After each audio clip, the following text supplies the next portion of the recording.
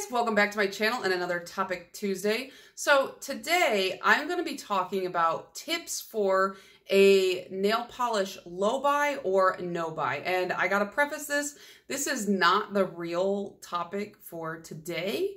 The real topic, according to the Instagram, is polishes you're looking forward to wearing this winter, but in this month of content, I've kind of done that, like 6 ways to Sunday. I can't rehash it again. I'll go crazy, you'll go crazy, like we've done it. However, this is one of the topics that was voted on and it just didn't make the cut, but I like the idea of this topic, especially towards the end of the year as we're getting into the new year, and some people really do like to make changes starting on, you know, January 1st or just within January. And I feel like a lot of people are going to be trying to or wanting to do a low or no buy. Obviously, this isn't exclusive to nail polish. This could be any facet of your life where you want to or need to spend less, but this is a nail polish channel, so we're going to talk about it as it applies to nail polish. Now, if you don't know what a low buy or a no buy is, I mean, the names are pretty self-explanatory, so you probably know.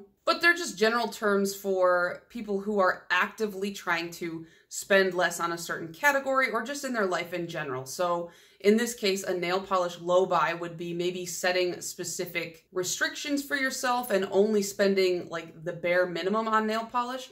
And a no buy would just be not buying any at all. Now, some people, when they do a no buy, they do allow themselves something like replacements. So like, for example, if I was doing a nail polish no buy, but I was allowing myself replacements, I might not be buying any brand new polishes, any top coats, any base coats, any nail accessories.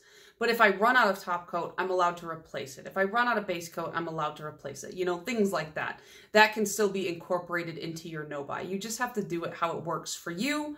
But I do know that it can be difficult to curb your spending. And there are so many reasons that you might want to do a low or a no buy. It's not just financial reasons, although I do think that is one of the biggest reasons. Either you just can't afford to because you're overspending, or you want to focus that money into another facet of your life.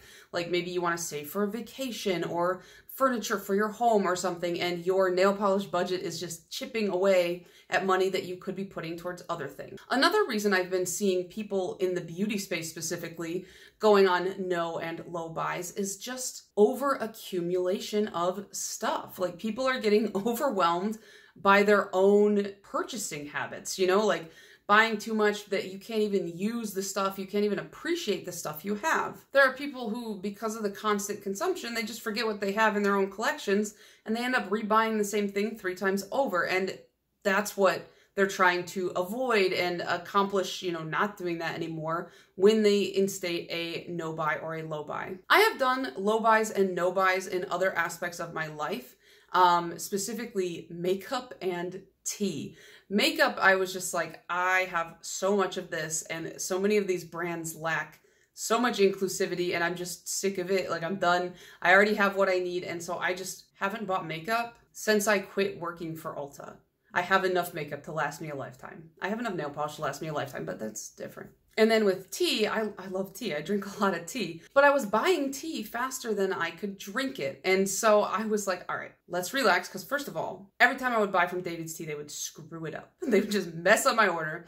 And I was getting irritated with them about that. But also, like I said, I have an overabundance of tea. So I kind of set a specific rule where I can't buy more tea until I've completely halved my collection. And I'm not going to tell you how much tea I have because it's a lot. But my little sister has more, and that's all that matters. So I am familiar with low buys and no buys and just the things that can really help with that process. And I think that next year with nail polish, I'm going to be doing something similar. You know, I'm going to try and cut back on my nail polish purchasing habits. I might reevaluate some of the stuff I have in my collection. I'm not making any promises on like a destash or anything. I don't think I'm ready to do something like that. I'm not sure. I do have a video coming out soon this month just talking about destashes in general and like how to purchase from them and all that. But and I'll be talking a little bit about my personal feelings on destashing for myself. But I definitely do want to try and implement some of the things that I'm talking about to you guys today in the coming year. So I have 8 tips for you today on how to curb your spending or completely eliminate your spending in areas of your life that you just no longer want to put that money into. Now, the first one, and this is like the most vital for me and the most important, this is what I end up doing all the time when I'm like, okay, I can't spend any more money on this category, is unsubscribing from any and all marketing emails. When I'm like, I can't be spending right now, I go through my email, and every time I get a marketing email, I unsubscribe from it. And that way I'm not getting barraged multiple times a day by ad after ad and sale after sale. It's not good for your psyche. And I feel like it does slowly like wear down on your brain, because you go, oh, well, let me just look at this sale. And then you end up spending like $70 at Bath and Body Works, you know? This is going to be a very tedious step because you're probably subscribed to a ton of marketing emails. But for me, I never have emails in my email inbox because I'm a sorter and deleter. And so at this point in my life, it's very easy to unsubscribe from a lot of those, but it might take you a while.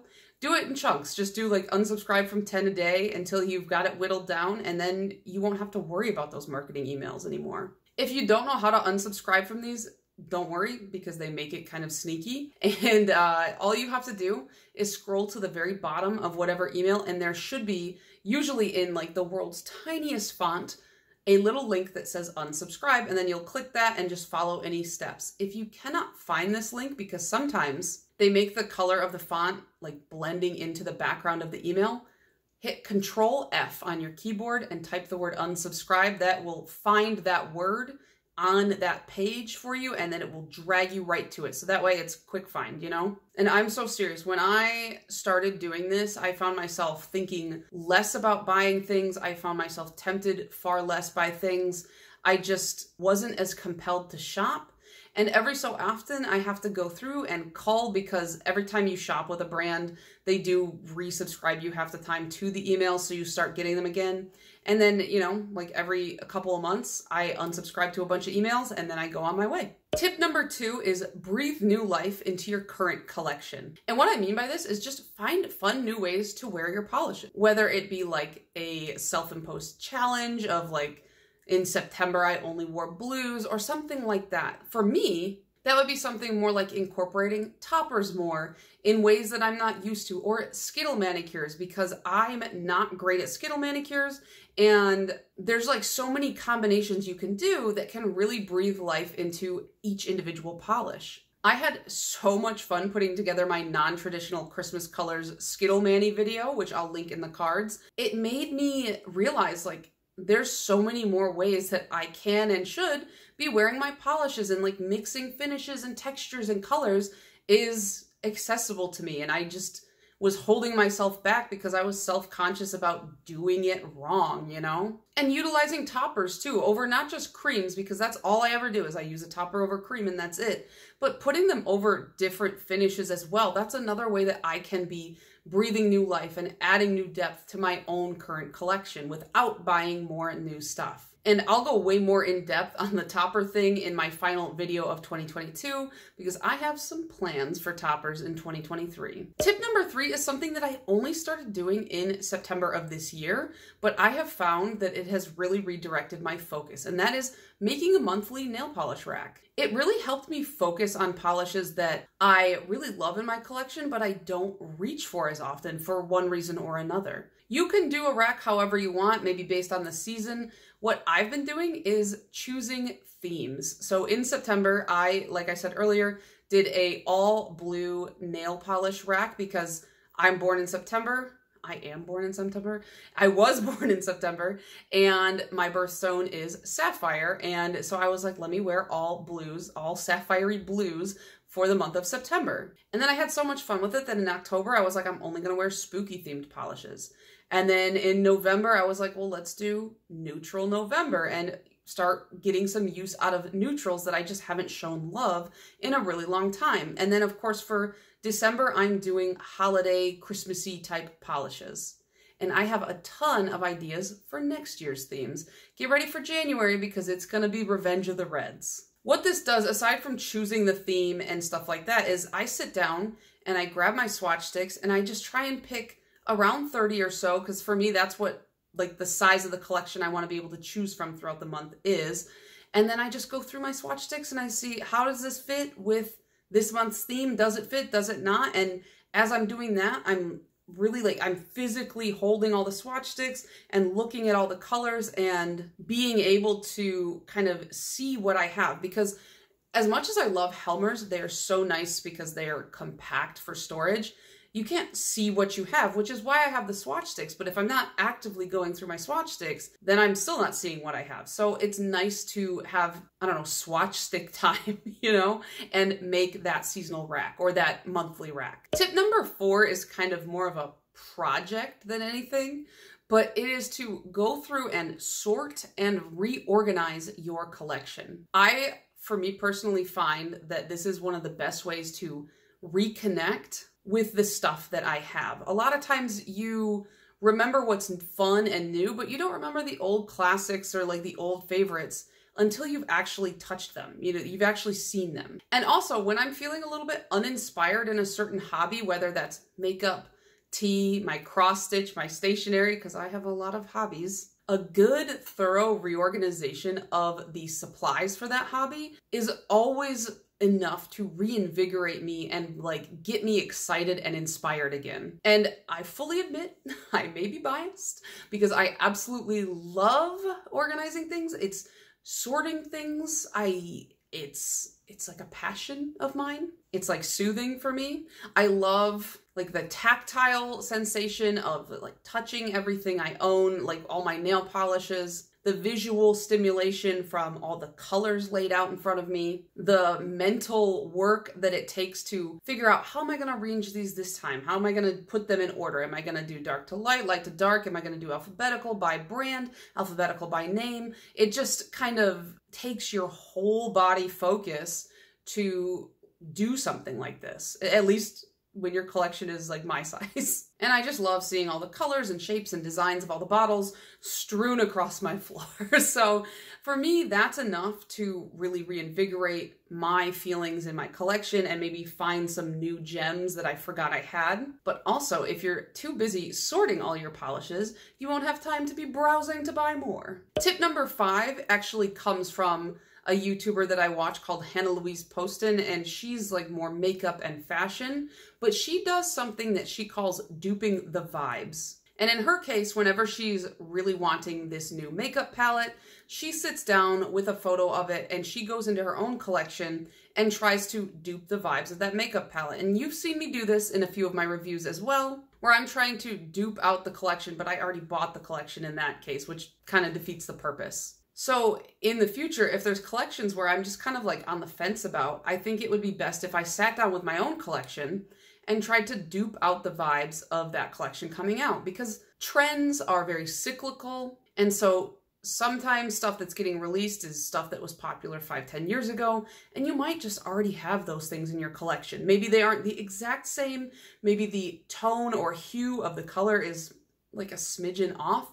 But is it really enough that you need that new one or not? You know, you have to decide that for yourself. I think this is easier to do with mainstream collections than it is for indies for someone like me, because I don't have as many well, I have a lot of indies now, but like at the beginning of my nail polish collecting, I only was buying mainstream. So I have more mainstreams than indies. But it is fun. It's, again, you get to sit down, you pull all your swatch sticks out, and it's like a scavenger hunt within your own collection. And I think that sometimes when you do dupe out the vibes and you actually have it in your hands, you realize, I didn't really want this item to begin with.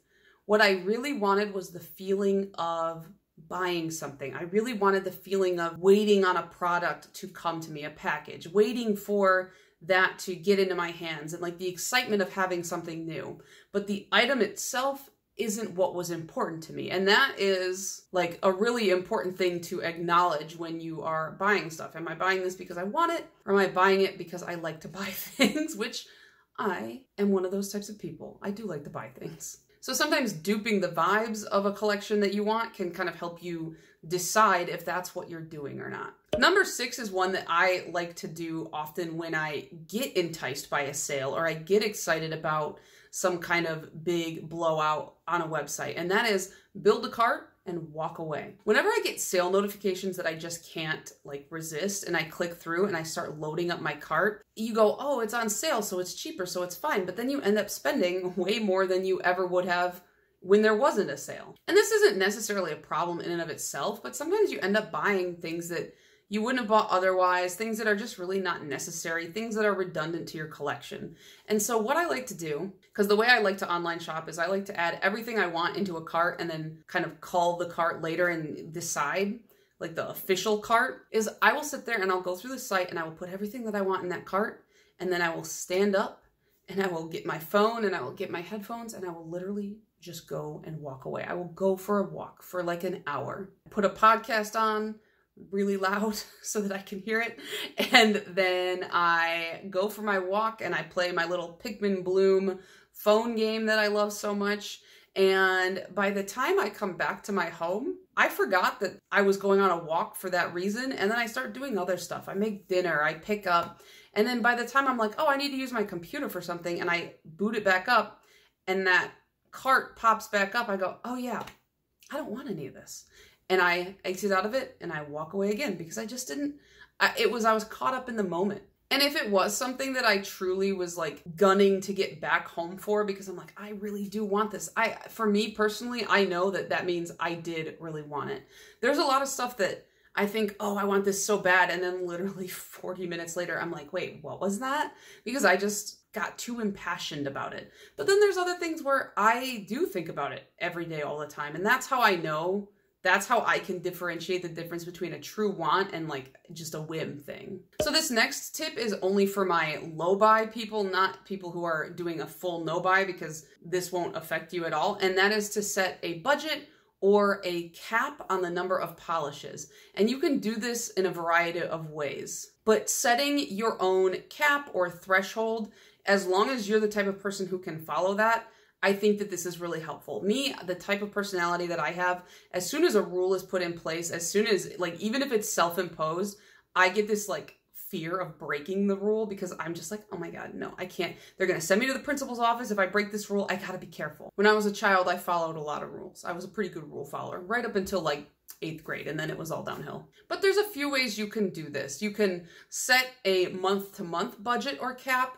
You can set a budget or cap for the whole year. I find it's more manageable to say, like, this is how much I want to spend or buy for the whole year, and then divide that out amongst the months, and then you can roll stuff over if you need to or not, your choice. I just think that if I said, like, oh, I can spend this much money for the whole year, it would be really hard to manage over the course of those 12 months. So I like to have a kind of a month-to-month breakdown. And kind of branching off from that, if you do set a cap, I believe it's Nail Polish Hound who does this, where whenever she brings something new into her collection, she ends up decluttering an equivalent item or like a certain number of equivalent items that helps to keep her collection manageable. So if you're doing this for like a collection management side of things rather than a financial side of things, that might be another thing you could consider, because I thought that was really interesting. You know, you bring one in, you declutter two, or something like that. And you know, your budget is something that is completely personal to you. It really depends on, you know, how high or low of a cost of living area you live in, your current salary, how much you actually want to save or like put towards nail polish. I can't tell you what's right for you.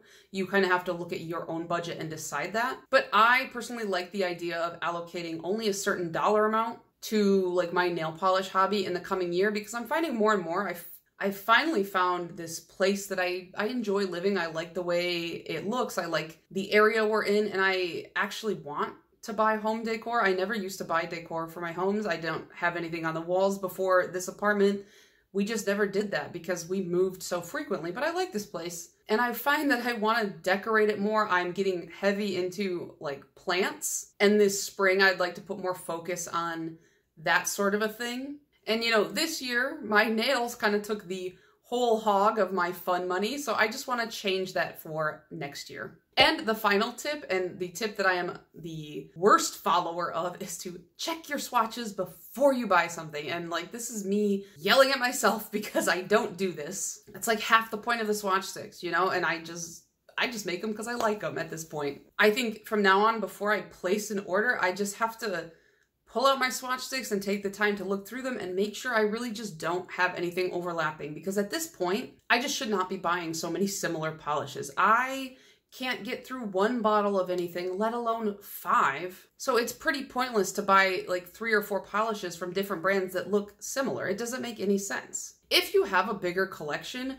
but you don't have a very straightforward and easy way to determine what you have in that collection, aside from, pulling out individual bottles and, looking at them, I highly recommend some sort of swatching system. I personally use swatch sticks. I put them on rings. I like to hang them on my wall for like aesthetic purposes, but that's not really necessary. But it's really nice to have these, and they're like smaller. They're a little bit compact. So, I can look at this and very easily, put 2 together and compare. Obviously, these are not the same, but they're just right next to me. And compare them and see what I have and how they look next to each other. I put the names and the brands on it so it's easy for tracking. But there are so many other ways you could do it. You could literally paint them into a book. They have these like swatch books that you can buy on Amazon. Like there's so many different ways to catalog your collection in this way. And I think it does help quite a lot. Not only for figuring out if you're about to buy a dupe, but I really love being able to pull out a swatch stick and see what it looks like on a nail, because sometimes what a polish looks like in the bottle isn't necessarily indicative of how it's going to be swatched out, especially when you have like huge flaky bombs. Sometimes those flakies are so dense in a bottle that you don't really know how they're going to spread across the nail, but with the swatch stick, you do. I can also grab several and kind of compare them together and see like, oh, would this make a cute Skittle manicure? Oh, are these similar? Oh, like what's going on with these? I just think that it is, for me, an indisposable tool. I believe I did a video on like how I organize my collection, so I will post that up top. And I always in the description box have links to the swatch sticks and the label maker that I personally use to make all my swatch sticks. So yeah, those are my 8 best tips for those of you who are looking to go on a no-buy or a low-buy. For me personally, one of the biggest things that I don't do is I don't call it a low-buy or a no-buy. I just say like, because psychologically, the second you tell me, no, you can't do this, I'm like, I want to do it. So I'm just like, let me just cut back a little bit. Let me just chill out in this department. I never say no to myself, because as soon as I do, the toddler in me is like, you can't tell me no. So I just don't even call it a no-buy or a low-buy when I'm doing it. I just am like, we're taking a step back. But those are the tips that I found really do work for me. And if you guys have any other tips to share with us, let us know in the comments down below. I really love when you guys share your own experiences, because I feel like a lot of us get, help from each other in this realm, and like that moral support is always really nice. And if you are planning on doing a low-buy or a no-buy next year, let me know down below as well. I'd love to hear what you're doing in order to keep yourself on track. But that's going to be it from me, and I'll see you guys in the next one. Bye.